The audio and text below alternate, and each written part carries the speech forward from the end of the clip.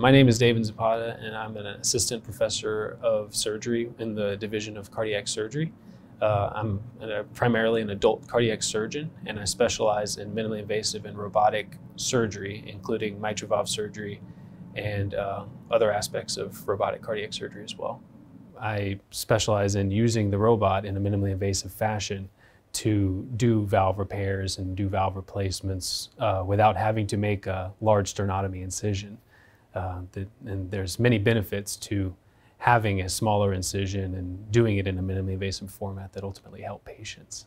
My goal for patients is to offer robotic intracardiac surgery to a wide variety of patients that would meet criteria for this surgery.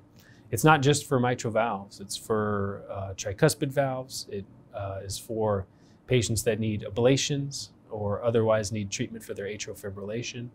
Patients with holes in their heart, like if they have atrial septal defects or patent foramen ovale, those are things that we can fix with the robot as well. And then finally, patients with cardiac tumors, such as cardiac myxomas. These can be removed surgically with the robot and do not require traditional sternotomy like before. The coolest thing about the heart for me is that we can repair it, we can stop it and do all sorts of things to it, and then it wakes back up like nothing happened to it, and we're able to fix the heart, and then when it comes back, it's almost as if it's dancing happily because it's received the repair or the replacement that it needed. The heart's anatomy is so complex, and that we are just privileged to be able to have the opportunity to help people in this way. So I find that very, very exciting, and feel very blessed to be in the position to help people in this way.